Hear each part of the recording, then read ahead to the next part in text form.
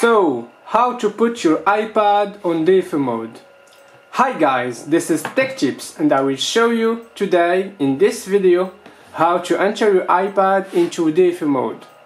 So first thing you need to do is to plug in your device to the computer and wait until it shows up. As you can see, I'm using DFU tools. So here we have an iPad 5th generation, as you can see, and this method works with all the iPads with the home and the power button. So it will not work, for example, for this device here. This is an iPad Pro 3rd generation. As you can see, there is no home button. I will do another video for this device. You can go check it in my channel. So next you need to do the following step. So firstly I will show you the steps without really doing it, and in the second time we will do it together, okay? So step 1, you need to hold down the power button and the home button together until the screen goes black.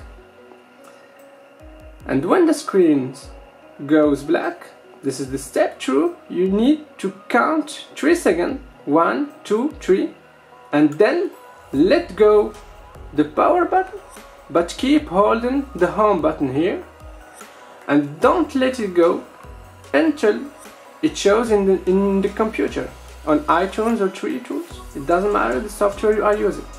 So let's do it together.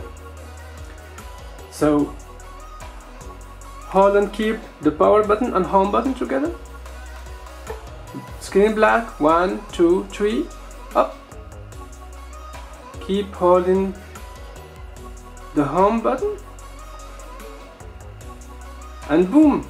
As you can see, DFU tools has detected the iPad in DFU mode, and now you can restore your device or jailbreak it using checkra or another tool. You need to know something. If the device shows you something else, it means not a totally black screen. I will show you an example here.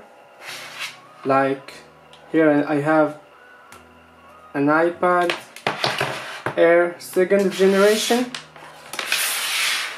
and if the device shows you something like this, as you can see, this is not a DFU mode, this is a recovery mode. It's not the same thing.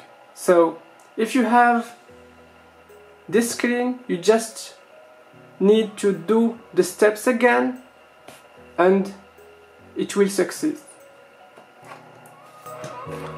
So that's it. I hope the video was useful to you guys.